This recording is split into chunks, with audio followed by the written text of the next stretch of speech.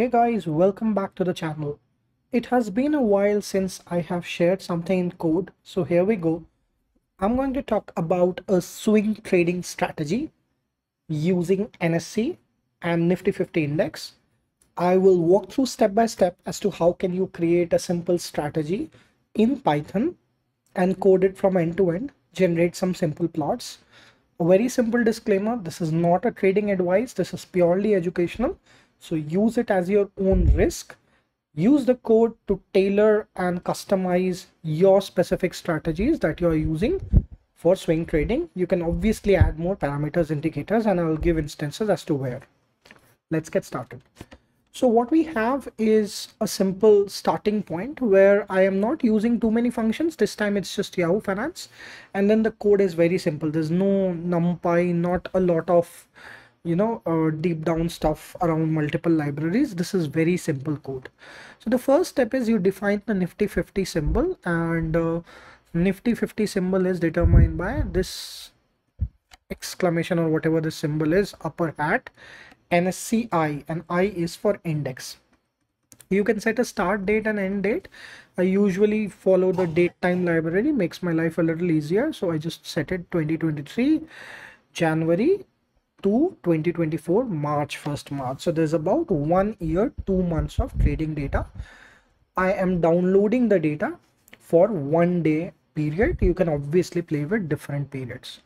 Now, if you take a look at the data frame, here's the data frame, how it looks. The buy signal and sell signal have been added later, but we'll talk about it slightly later. What you can also do is you can do a chart view of this data, which I have done here. Now, this chart view is most likely a function of my IDE, which is what I'm using as Visual Studio Code. Sorry, this is not Visual Studio Code, this is PyCharm. And what you can do here in this tool is you can do quick customizations if you want. For example, if you want to add high, and you can do close, you can add multiple charts very quickly in this, and you can even do groupings. You can change by line type. I don't think dotted will make any sense. You can do a stock, which is more of a series type data which you need to configure, but it can show candlesticks also. If you add for example closing price, low value could be low and high value will be high. So if you see groups can be date again, but no, this does not make sense. All right, so yes, here we have some sort of a candlestick picture which you can use to do analysis. This is interesting if you want to do charts and all within the IDE itself. Moving on with the code. Now what we'll do is we'll define a function, and it's important that we understand why a function driven approach is done. So a function allows you to implement the same code over and over again. So if I want to take the swing strategy and apply it on different time frames and windows, I can do that, and I can override some of these parameters like short window, long window, and MACD signal, EMA period. I have given the definition and the description of the function here. So basically what this function is doing is it takes a pandas data frame which has the historical data, and then there's some optional parameters like window sizes, which could be like MACD signal, EMA period. So let's go on and try and understand what we are trying to do. So the function is taking data frames and window sizes as I just talked. The MACD is calculated by taking the difference between the short-term EMA and the long-term EMA of closing prices. The signal line is fundamentally the EMA of the MACD series. Here I've just taken 9, so this becomes 9 days for daily data, 9 weeks for weekly data to calculate the signal lines. Basically it's looking back at the 9 period EMA for the MACD series. Then we have added 2 new columns called buy and sell signal, and they have been populated using apply method. The buy signal is set to true, and the sell signal is set to true when the MACD crosses below the signal line. So let's go and look at the code. The description is obviously pasted here. You can read it. So what we have is here is a function, swing strategy, data is the data frame, short window, long window, MACD signal, and then you're taking the adding an additional column. I've talked about how to do this in previous videos. So you're taking the data and applying all the functions here. So basically you're taking the short window, minimum period short window dot mean, and you're then taking the long window minimum period come in and generating the signal line as we just talked using the EWM 9 days and the mean for that.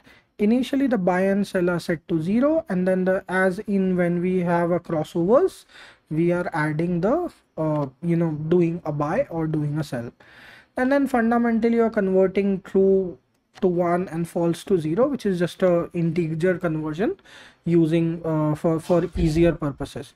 So if we run this code from top to down, let's just run it once again. It'll give us some good values. So maybe I have run the swing strategy here. I will add another column and show you guys how this looks. So if you see, there's nothing here in the signal line, but if you change this to probably all the data, you will see somewhere you will have number 1, which is like a buy signal, and then it could be a sell signal somewhere here, and then this is fundamentally a little tricky to do. However, if you use Excel, it will be easier to analyze. This tool is not meant for data analysis. Nevertheless, we have a very simple approach to do that. So what I've done is added a Matplotlib function, and what this is doing is it's generating a nice plot and showing where the price and the data is moving and buy and sells are occurring. So you have green up pointing as a buy and then red down pointing as a sell, and essentially there's a lot of short term buy sells happening, which you can see. However, the strategy has done really good call here. So buying at really like 19,000, probably 20,000 or somewhere around 19,300 levels, and then going up to 21,500 levels, which would be really good. Apart from that, you also have a good run here. So the strategy is not that bad fundamentally.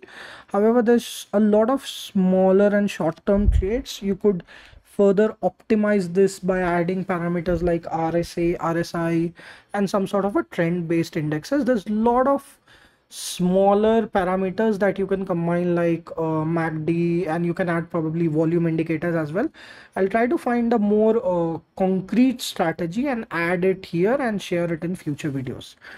The next question that we almost always get is, how do you calculate profit and loss? So this is a very simple function for calculating profit and loss. So the commission is set to 0.1, which is like 1%. I'm starting with 1 lakh rupees, and you have the data. So essentially what you're doing is you're just going over the buy sell signal, multiplying that with commission, and then moving forward, either the position is long or short, and then updating your holdings to handle the equity curve. You can actually generate a chart for equity curve, which I'm not doing right now. So the final portfolio value given a 0% commission is 1,13,419. So you make about 13,400, 500 rupees within a year, which is not bad. So that's like 13%, not great strategy too. However, if you start to add commissions, then this will go negative. So 1% commission is probably too high. Should stick to 0.05 because this would be delivery based. So you're still making somewhere 4,000 rupees, 4%. It is still profitable, however, not a great strategy from the sense of profitability. All right, re-summarizing it again, quick check. If you have stuck with me for so far, please do subscribe to my channel. I regularly talk about these kind of content, share code, give live conversations, commentary around analysis, and share recent advancement in this space from the world of AI and stuff. So please do subscribe to the channel. Put in a comment if you want to see new content as well, which you are interested in. All right, so we just selected and downloaded the data, added a simple function to calculate swing, and then just applied and generated the plot signals. Now the way I would want to use this is very important. I would use this to keep doing my analysis.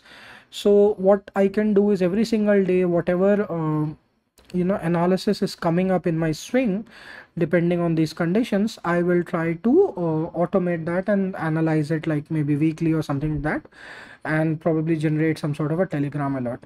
And using that, I can, even if my trades are discretionary, completely manual, I can leverage technology and be a little faster at that. All right, so that's Akash. Thank you for listening. Bye.